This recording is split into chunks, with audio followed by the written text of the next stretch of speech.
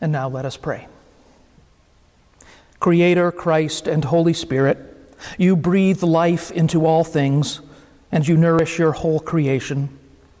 You are a rock and a refuge for your people, for you are trustworthy in all things.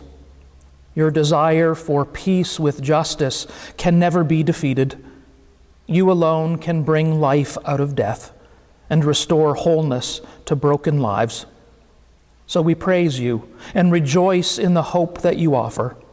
For your love is the power at work in every situation, seeking goodness and revealing truth, a love that will never let us go.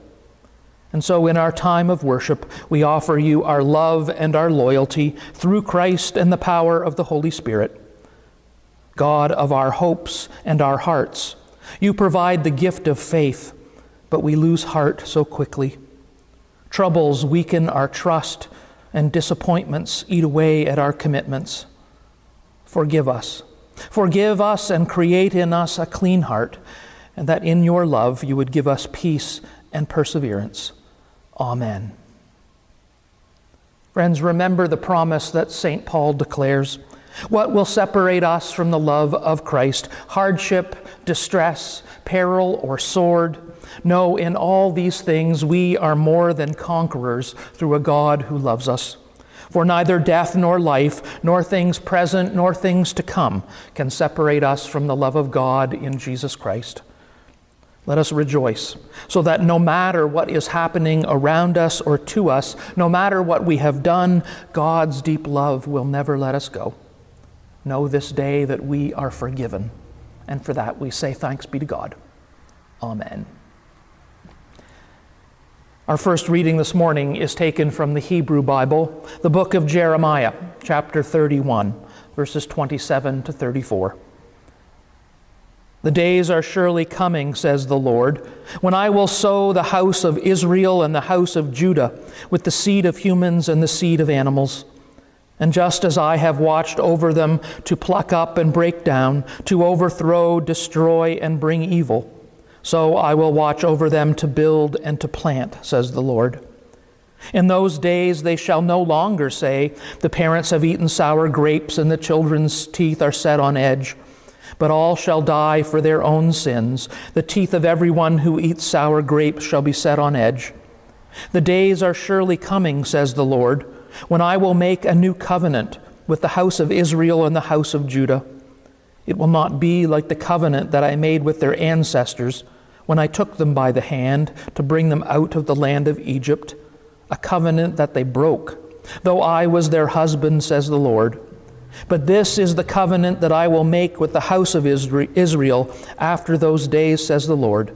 I will put my law within them, and I will write it on their hearts, and I will be their God, and they shall be my people. No longer shall they teach one another or say to each other, know the Lord, for they shall all know me, from the least of them to the greatest, says the Lord. For I will forgive their iniquity and remember their sin no more. Amen. And our epistle reading this morning is taken from the book of 2 Timothy, beginning at chapter 3, verse 14, and continuing into chapter 4, ending at verse 5. But as for you, continue in what you have learned and firmly believed, knowing from whom you learned it, and how from childhood you have known the sacred writings that are able to instruct you for salvation through faith in Jesus Christ. All Scripture is inspired by God and is useful for teaching, for reproof, for correction, and for training in righteousness, so that everyone who belongs to God may be proficient, equipped for every good work. In the presence of God and of Jesus Christ, who is to judge the living and the dead, and in view of his appearing and his kingdom, I solemnly urge you, proclaim the message. Be persistent whether the time is favorable or unfavorable. Convince, rebuke, and encourage with the utmost patience and teaching. For the time is coming when people will not put up with sound doctrine, but have itching ears. They will accumulate for themselves teachers to suit their own desires, and will turn away from listening to the truth and wander away to myths. As for you, always be sober, endure suffering, do the work of an evangelist, carry out your ministry fully. Amen. And our sung response this morning is number 575, Lead Me, Lord.